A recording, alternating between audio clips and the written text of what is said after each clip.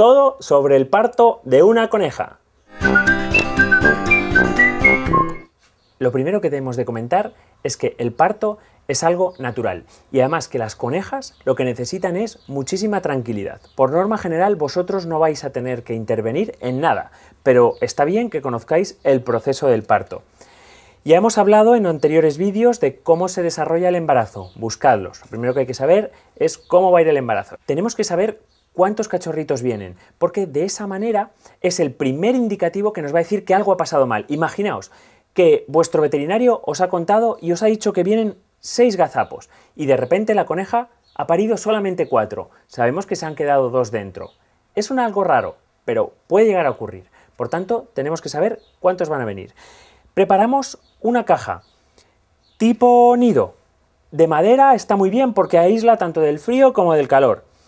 Con un pequeño recipiente compuesto básicamente, como veis aquí, de paja y viruta. No os preocupéis porque ella va a arrancar su propio pelo y va a hacer más mullido y más calentito ese nido. La mamá antes de parir se va a arrancar todo el pelo alrededor de las tetillas y evidentemente, como en todas las especies, sus gazapos van a nacer por la vulva.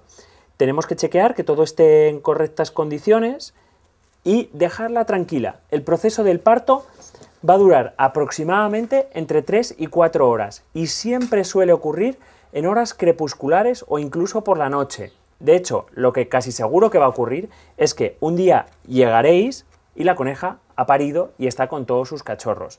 Sí que es verdad que excepcionalmente hay problemas y en ese momento siempre hay que acudir y visitar al veterinario, porque es el único que os puede ayudar. Es muy raro que algún conejo se atasque en el canal del parto. Llamamos canal del parto al canal que hace la pelvis, al tránsito que realiza el cachorro desde que está dentro en la tripita hasta que sale.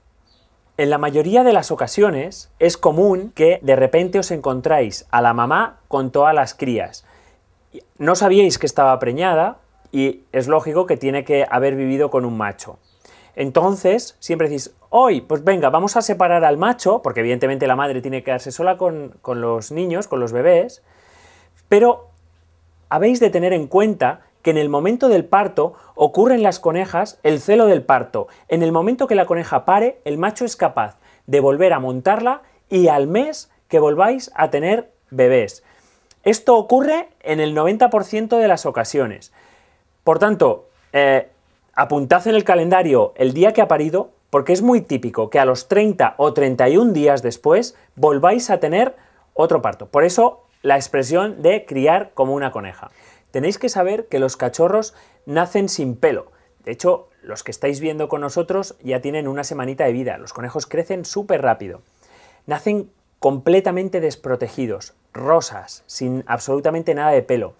Y la mamá va a comerse toda la placenta y todos los restos del parto, precisamente porque si hubiera parido en la naturaleza, ella no quiere dejar restos de olor.